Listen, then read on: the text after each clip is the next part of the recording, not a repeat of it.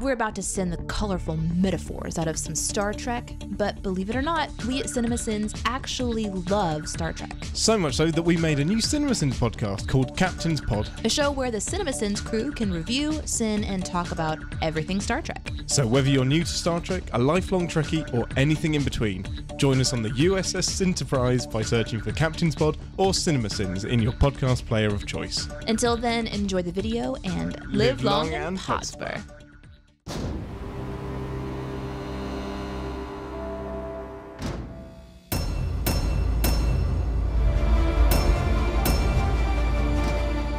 The First Contact theme rules, but nothing short of the Beastie Boys would have prevented the 2 minutes and 50 seconds of soft focusing credits from sabotaging the start of this movie.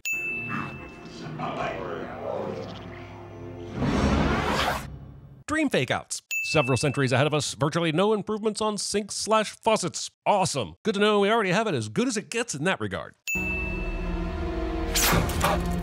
Double dream fake-outs. Authorization to Picard 47 Alpha Tango. We're in the 24th century here, and this guy's captain of a flagship vessel, and his authorization password is 4 characters long? 47 Alpha Tango? This might be the biggest sin in the movie. I'm not joking. 4 characters? The Reliance prefix code in the Wrath of Khan was longer than that. I've just received a disturbing report from Deep Space 5. Only 4 deep spaces away from referencing another beloved Trek show. Missed opportunity. Captain's log. Narration. The moment I have dreaded for nearly 6 years has finally arrived. But why has it taken 6 years for the Borg to return? The last cube they sent made it all the way to Earth and was then put to sleep. Isn't that worthy of some pretty swift follow-up? The Borg, our most lethal enemy. Believing the Borg are more lethal than the guy who clicks his fingers and makes entire galaxies disappear out of sheer boredom. Captain, there has been no unusual activity along the Romulan border for the last 9 months. It seems highly unlikely they would choose this moment to start a conflict. Is it, though? Taking advantage of an enemy while they're preoccupied fighting off an invasion sounds like the most Romulan thing I've ever heard of. I mean, or the most Romulan thing my nerd-ass friends have heard of. Yeah, nerds. Bizet? Berlioz. What do you have? No manners is what he apparently has. Picard is attempting to drown out the sound of the Borg with some classical music, and Riker just lets himself in as if he's the captain now. Starfleet has every confidence in the Enterprise and her crew. They're just not sure about her captain. Then change the damn captain, right? Geordi just said... The Enterprise E is the most advanced starship in the fleet. And you're going to sideline it and the most experienced crew out there because the captain has PTSD? Move him to Starfleet headquarters. Send him on vacation, but don't leave your prize stallion on the bench. Or some other metaphor that makes more sense. They believe that a man who was once captured and assimilated by the Borg should not be put in a situation where he would face them again.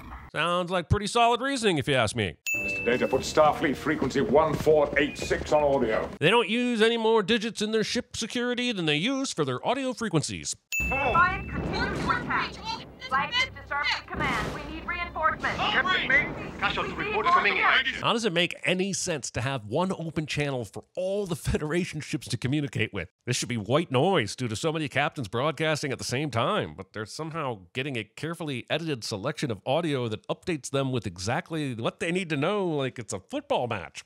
I'm about to commit a direct violation of our orders. Any of you who wish to object should do so now. It will be noted in my log. But only those of you currently on the bridge. Everyone else is and I'll save them a seat at the court-martial. Bridge to Transporter Room 3. Beam the Defiant survivors aboard. Transporter Rooms 1 and 2, stand by and do nothing. Also, no one seems to think it's an issue that transporting requires dropping shields, and that's probably not something you want to do while in phasering distance of a Borg cube. This is Captain Picard of the Enterprise. I'm taking command of the fleet. But the entire fleet is using this channel right now, mostly to scream and say, "Ah!" and How can anyone hear you? Also, in modern times, this move would be met with 50 other starship captains instantly challenging Picard for fleet command, resulting in a vote which requires a quorum, and now everyone is dead. The coordinates you have indicated do not appear to be a vital system. Trust me, Data. Jean-Luc, does it really take that much effort to say, I'm still connected to the Borg, so I know these coordinates will fully f their shit up? You know, just in case anyone else out there decides to disregard seemingly outrageous orders like a certain other Starfleet captain we know? Fleet's responded, sir. They're standing by. Thanks, Will, but we're going to hold for just a few more seconds because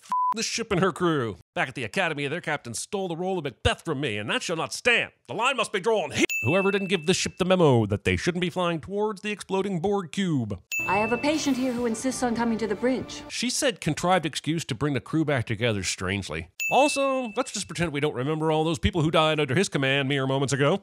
Mr. Worf, we could use some help at tactical. Way to make this guy feel like a piece of shit, Jean-Luc. You do remember how to fire phasers. Riker survives this. They must have done it in the past. They went back and assimilated Earth, changed history. Okay, but if that's the case, why did it take them so long? Why not do this ages ago? There's no indication the Borg only just now developed time travel capabilities. And why wouldn't they go back in time first and then approach Earth for assimilation and not even have to worry about Starfleet ships? Temporal wake must have somehow protected us from the changes in the timeline. He said, plot conveniently. I must follow them back. Repair whatever damage they've done.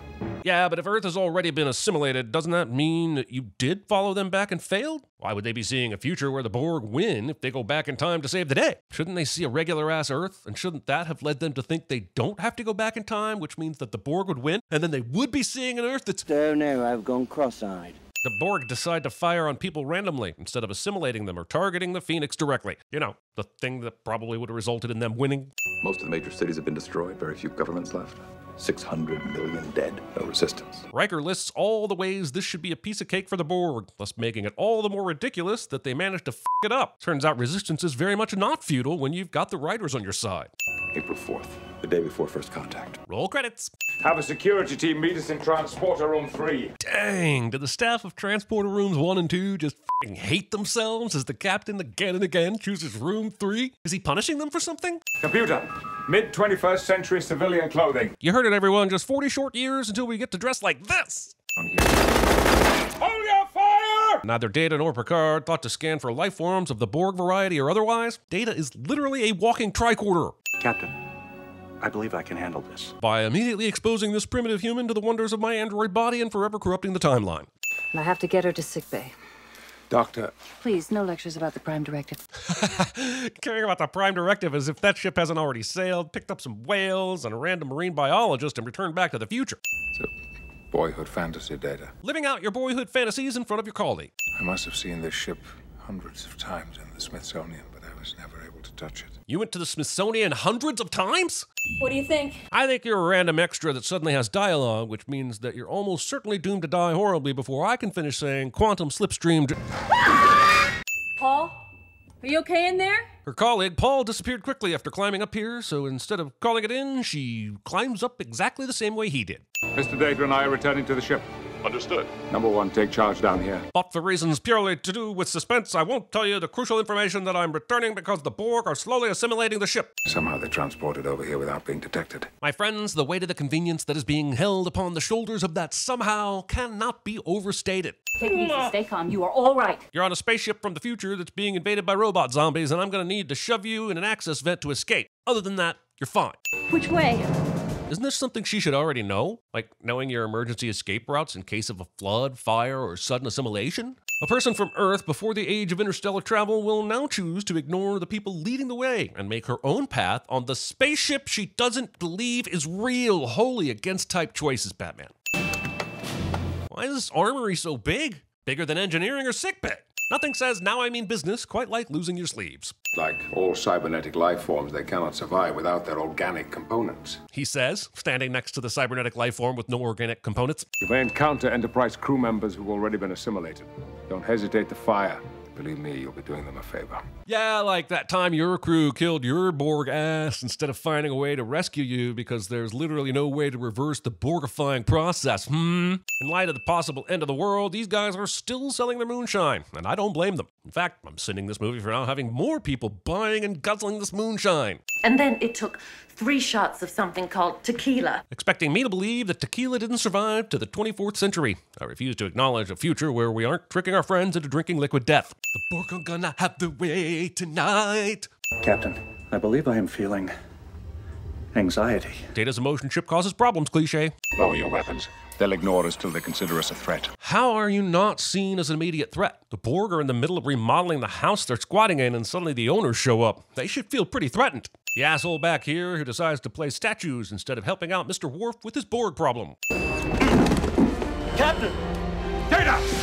Holy shit. Data has no defense mechanisms in his brain. He's more easily kidnapped here than a gingerbread cookie would be. Jesus, jumping. Also, Data is strong enough to just stick out his fingers and hold hard to whatever surface they're touching, but instead he slides out quick and quiet like my college roommate doing the pull-out method on my girlfriend. Please, help. Murder. A group of cybernetic creatures from the future have traveled back through time to enslave the human race. He's absolutely right to be incredulous, which makes me wonder why they didn't start by showing off some of their future technology instead of just using words. Your theories on warp drive allow fleets of starships to be built. Maybe ease the man into it a bit. I realize tomorrow morning is the deadline, but the mind can only process so much information at a time. And you people, you're all astronauts on some kind of Star Trek. Roll an entire franchise's worth of credits. Roll them all. She can't take any more. It's a freaking miracle that she doesn't shoot him on accident, given how many buttons are on this thing and how shaky she is right now. You want a way out? Here it is.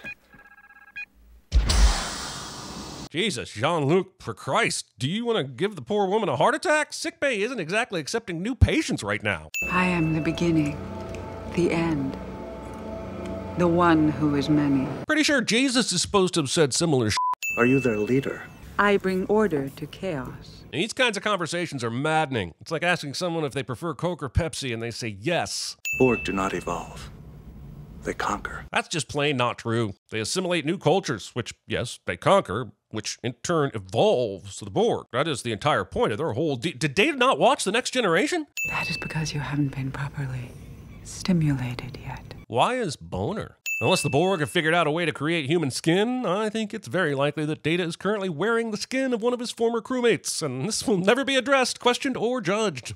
How big is this ship? There are 24 decks. You might want to talk to Lieutenant Daniels about that, because mere minutes ago he said... It looks like the control deck's 26 up to 11. So where did those 2 extra decks come from? Or are they party decks that the captain isn't supposed to know about? I still can't fathom why Picard, captain of the Enterprise, former Borg drone, and the galaxy's last hope for salvation hasn't earned the default status of someone we should immediately count as a threat by all Borg. Why aren't any of these holograms reacting to the Borg launching their fellow patrons around? Even if they're programmed to not acknowledge weird shit, aren't they programmed to react to the shit around them in a realistic way? Doesn't feel very immersive to have this chaos going on around them and they just continue to sip their martinis and listen to jazz.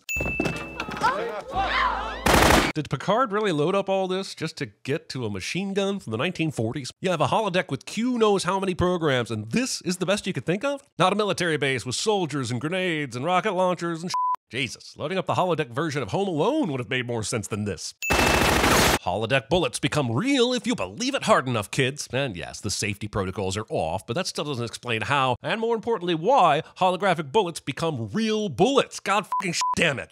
I can't say I blame them.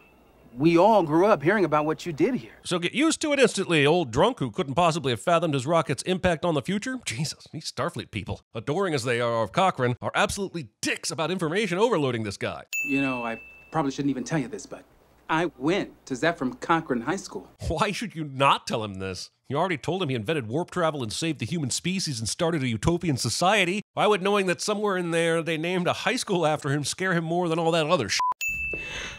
I am a Klingon. Imagine thinking that saying this will make her any less frightened. I've accessed a Borg neuroprocessor, and I've discovered what they're trying to do. Did Picard take that Borg processor thing and plug it into a Starfleet tricorder? And it just worked? Do you remember your zero-G combat training? You were talking to a f***ing Klingon. He remembers all his battle training. The forge and enhance cliche. Magnetize. You are so used to Star Trek captains saying energize, you are taken aback when one says magnetize. But more importantly, why weren't these suits' boots already magnetized? Are you using a polymer-based neural relay to transmit the organic nerve impulses to the central process? Nerd! Human. We used to be exactly like them. Flawed. Weak. Organic. Wait, are the Borg not hugely organic? Well, if we set our phasers to full power, we No, there's a risk that we'd hit the dish. It's charged with antiprotons. We could destroy half the ship. I know this is for the benefit of the audience, but I think Lieutenant Hawk needed to pay more attention in his how to make sure you don't accidentally blow up your Ship 101 class before being assigned to the flagship. He could have hit his face on a rock and died. This is hella dangerous, especially since that guy is old and he can't run away from you forever. Setting off the interfluxing capacibeacon is a pretty big part of the Borg's master plan, and somehow the presence of Picard, Worf, and the Red Shirt still isn't deemed a threat to be dealt with immediately. They'll just meander over just in time to do all about it. I don't care what century it is, there's no way those chunky-ass gloves are going to allow for the dexterity needed to push those tiny buttons. I will accept time travel, but not that. But what about the anti-protons, Jean-Luc? Going on a spacewalk into space while wearing a spacesuit to protect you from space? That's the perfect time to shove your very sharp alien blade weapon up under your space vest. Just perfect, I tell you. Why do the Borg shields work against phaser fire but not blades? Shouldn't the blade bounce right off? And if not, why aren't we just launching daggers at them? This is so dangerous. He could easily just float off into space forever by doing this, and he nearly does. Why didn't he shove a very sharp alien blade weapon up under his space vest? Could he use that to fight like Worf did instead of nearly kick-jumping yourself into space? What? He got tackled into space by a Borg like 90 seconds ago. How the f*** is he a Borg already? Assimilation cannot take place that quickly. Did they take his helmet off, Borg him up, put the helmet back on, and send him after his former captain? Because that's not how space works. This is one of the most baffling things I've ever seen in my entire life. Assimilate this. Sigh, stealing from the Matrix. I built this ship so that I could retire to some tropical island filled with naked women. Isn't this kind of a post-apocalyptic time, though? Are the naked tropical island people, like, are we for sure they survived the World War III shit? Captain, our weapons are useless. We must activate the auto-destruct sequence and use the escape pods to evacuate the ship. No! Jean-Luc, if we destroy the ship, we destroy the Borg. We're gonna stay and fight. Being confidently wrong. And I realize that part of Picard's arc in this movie is letting go of some of his Borg-related anger from the Locutus stuff, but he is way too smart and calculated as a man, evidenced over many seasons, to let his raw emotions run this rampant. I don't care that it leads to an amazing scene with an iconic line here in a minute. Picard cannot be this impulsive and emotional. The line should have been drawn a ways back when he was not this impulsive and emotional. Jean-Luc. Oh yeah, Beverly is in this movie. I believe you are allowing your personal experience with the Borg to influence your judgment. You want to destroy the ship and run away, you coward. Listen, I know that Picard is dealing with some deep trauma, but he's never been one to outright ignore his crew, let alone treat them like this. Jesus, this line to Worf is just fucking mean. If we can get off this ship and then blow it up, let's do it! Once the captain's made up his mind, the discussion is over. Seriously, why is Beverly even here? I love Alfre Woodard, but talking Picard down should absolutely be Beverly's role here. Instead of relegating her to, yes sir, right away sir, the writers could have easily leveraged Beverly's decades of friendship with Picard and have her go in there and tell him to stop being such a mopey dick. Captain Ahab has to go hunt his whale. The only connection here to Ahab is the obsessed revenge angle, but it's not like Picard has spent the last 6 years of his life full bore hunting down Borg in the hopes of destroying them. Those f***ers came to Earth and started shit.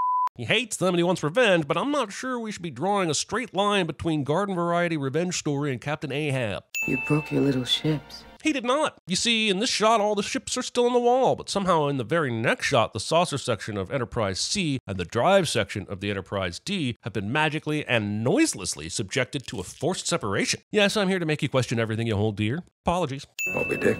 Actually, I never read it. God damn it. Why are Geordi and Riker going with Cochrane on this flight? He did it himself originally, yeah? Don't they risk changing history by doing this? Captain. Data. Dun dun dun. But is Data able to speak into the captain's consciousness directly somehow? Because no one who recently left the bridge has escaped by pod yet, and they would all hear this as well if it was going through the ship's speakers. But the Borg and Data have no supernatural audio abilities, so how the what the f***? Picard is gonna have his way tonight. How could you forget me so quickly? Come on now, Queenie. You can't blame the man for forgetting something the writers hadn't thought of yet. Let Data go, and I will take my place at your side. What in the ever-loving Hall of Fame of bad takes did you just say? Data, deactivate the self-destruct sequence. Starfleet should really think about reviewing the privacy settings on their Android devices. You know, you just can't be too careful with your personal data. They should be out there right now. We've got to break the warp barrier in the next 5 minutes if we're going to get their attention. So the Vulcans are going to be able to pick up the warp signature of the Phoenix, but none of the 24th century emissions that are coming from the Borg Prize? I am bringing the external sensors online. Trader Data is so obviously faking, it's super obvious. Data! Resistance is futile. Yes! But wait, at what point did Data break free of the Borg Queen's mind control? Oh, f it, I don't truly care. But also, Data Ex Machina. Hey, that one actually is a Deus Ex Machina. Also, Data, you dick. This fake out is some incredible movie tension, but it doesn't make a damn bit of sense in the real world. If he hasn't been turned, what's with all the buildup? Who benefits from pretending to fire torpedoes at the Phoenix? He doesn't even take advantage of the distraction. He waits until it's obvious he's betrayed her and then acts. Does the Queen not have the assimilatory tubey thingies? You'd think she'd have more in her armory than a bit of thigh grabbing. Data did something and the Queen died. I think. Maybe. If I know. Add one sin anyway. Conveniently, for all involved, all the drones die as soon as the Queen does. She brought me closer to humanity than I ever thought possible. I mean, if you define humanity as a bit of forearm skin and a third of a face, then yeah, but that seems like a pretty narrow definition to me. Captain's log, April the 5th, 2063. I saved the world along with my co-workers. Sadly, this world would be destroyed by climate change inside the next 10 years, but whatevs. This here particular story is ending on a happy note. Hey Marv! Shut up, Harry. This is one of the most important moments in the history of the world, so don't you go spoiling it with one of your witty observations. I'm not trying to spoil anything good. I just think it's weird that they look exactly the same as us, but they just have slightly pointier ears, that's all. Like, isn't that weird? Damn it, Harry! Beaming literally in sight of the Vulcan ship. I'm sure that won't be a problem at all. Captain, I've reconfigured our warp field to match the chronometric readings of the Borg sphere. That's a weird way of saying we only got 2 minutes left to wrap this shit up, and since we don't have a Vulcan on board to do any time warp calculations, I decided to reverse engineer Borg time travel using a few sensor readings and magic pixie dust. No biggie.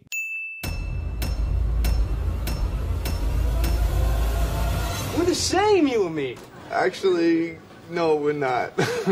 Yeah, we are. No, we're not. There are fields, Neo. Endless fields where human beings are no longer born. We are grown. Captain's log 678-9.10. We are en route to the Galactic Federation Conference on Celos 5. I'm confused. All I hear from you, you spineless cowards, is how poor you are. Captain, I believe I speak for everyone here, sir, when I say... I do the cha-cha like a sissy girl. I work for the FBI. Me too. Captain's log, Stardate 14. We're being pulled towards a hostile planet. I'm hoping that Scotty will be able to activate the backup control system. I love a good peep show. That's a trick. How'd you do that? Jean-Luc Picard.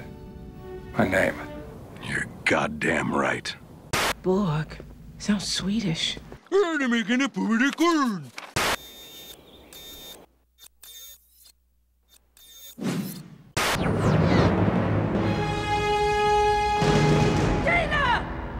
Surprise, motherfucker.